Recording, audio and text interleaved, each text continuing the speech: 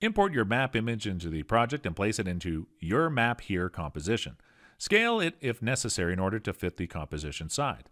Now open your points here composition. Drag and drop the point composition. Move and place it on your desired point on the map. Now you have to rename the point with a descriptive name. For example, I'm going to call this first point home. Import as many points as you need and don't forget to rename them.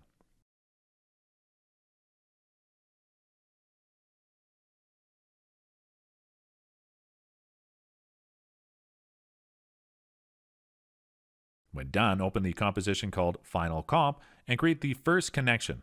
The first thing you need to do is import the connection composition into the final composition. Locating it below the dash layer, double-click to open it. In this example, I want to create a connection to link the point called Home to the point called Shop. So in the text field called Starting Point Layer Name, I'm going to type Home, and in the Endpoint Layer Name, Shop. Pay attention, because these text fields are case sensitive. It means that a lowercase character is different than an uppercase character. So for example, if I typed home with a capital H, it will not produce a right connection. If you don't remember the name that you gave to your points, you can select the controller layer and tick the Show Location Names checkbox to see the full list of your points. In the same control panel, you can choose the connection color, the animation speed, the height, and the thickness.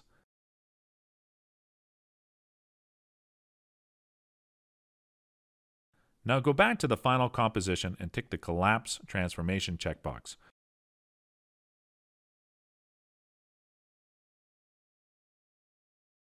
If you want to add another connection, simply select the connection composition from the project window and duplicate it. Place it in the final composition and repeat the previous task to configure the new connection.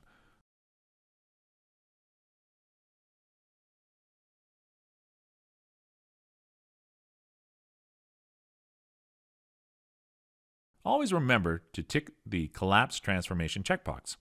To set the starting point of a connection, simply slide the connection layer in the timeline.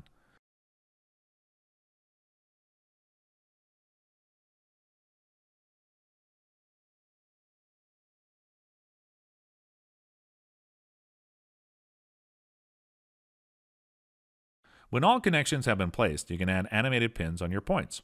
So open the Pins Preview composition to see the available pins. Once you decide the pin style that you want to use, open the corresponding pin composition. In this example, the pin 1. In the point name text field, type the name of the point where you want to place the pin. Select the Controls layer and make your changes to customize the pin.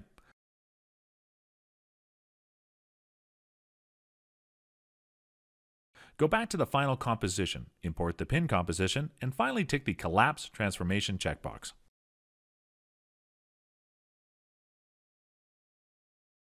As you did for the connection, in order to place other pins, duplicate it from the project window as many times as you need.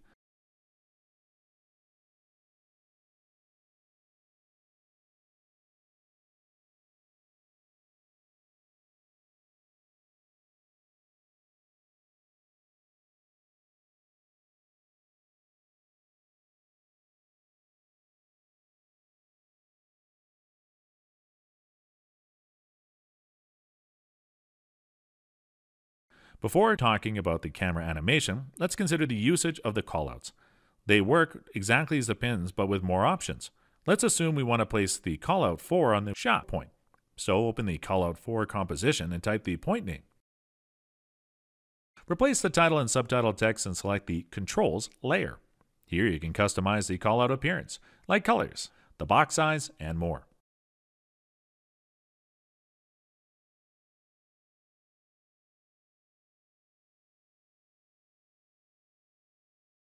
Now go back to the final composition. Import the callout composition and turn the Collapse Transformation checkbox to on.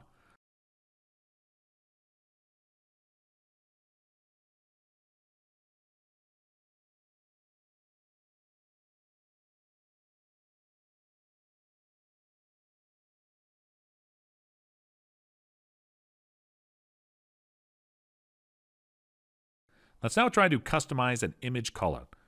Open the image callout 1 and follow the quick guide. So import the image or video into the composition. Parent it to the image matte layer.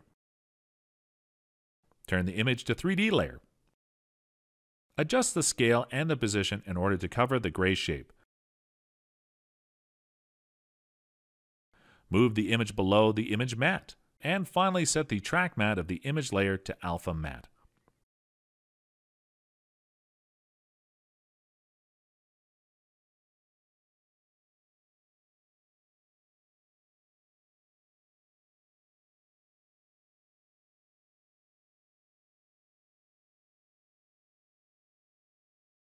If you need to create further callouts with the same style, simply duplicate the callout as many times as you need and customize it.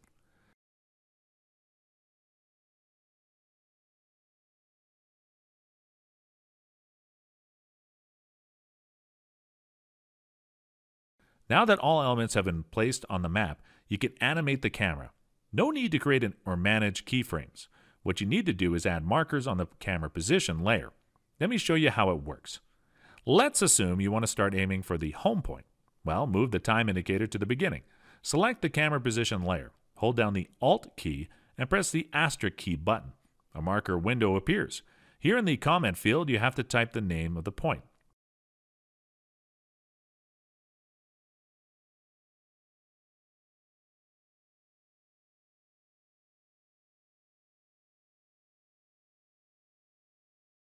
Now, if you want a 3-second camera animation, from that point to the next, move the time indicator by 3 seconds.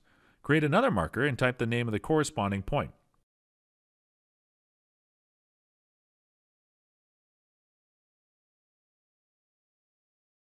To keep the camera still for a certain time, move the time indicator to that time. Then type the latest point name again.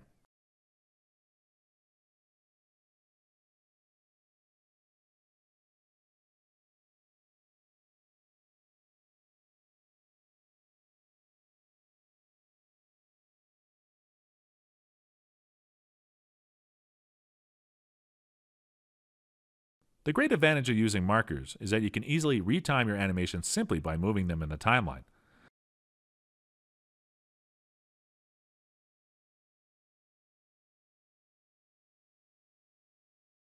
Select the map controls layer to see the layer effects. The first two controls are the camera distance and the camera elevation. As you can see, these controls cannot be animated, so the camera will keep these values for the entire duration of the animation. But what if you want to animate these values? Open the corresponding marker, and after the name of the point, add a comma, and type a value between 30 and 200 to set the camera distance on this point.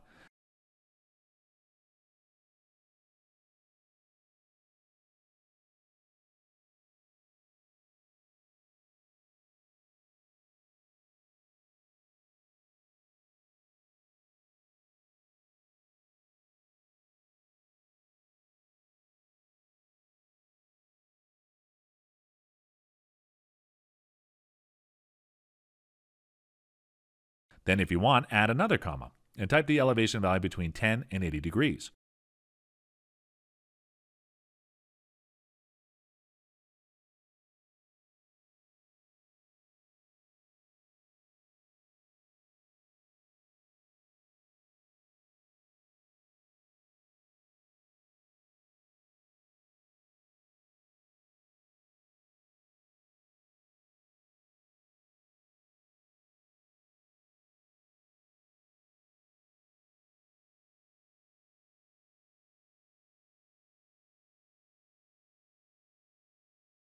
Don't worry, you don't have to learn these value ranges because the project will inform you if you type a not allowed value. Just to summarize, the first marker value indicates the name of the place. The second value defines the camera distance, and the third value, the camera elevation. As you can imagine, if you don't type the distance or elevation values or both, the camera will use the default values. Let's continue to examine the effects of the map controls layer. The next effect is the fold amount. Changing this value, you can adjust the paper folding.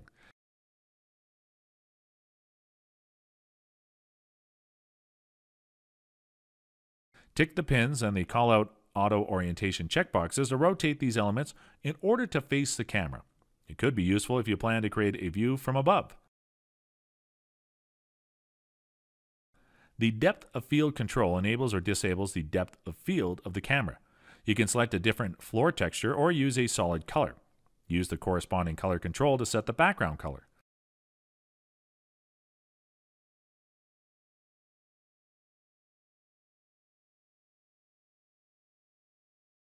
You can also use your custom texture. Open the custom floor composition and import your texture.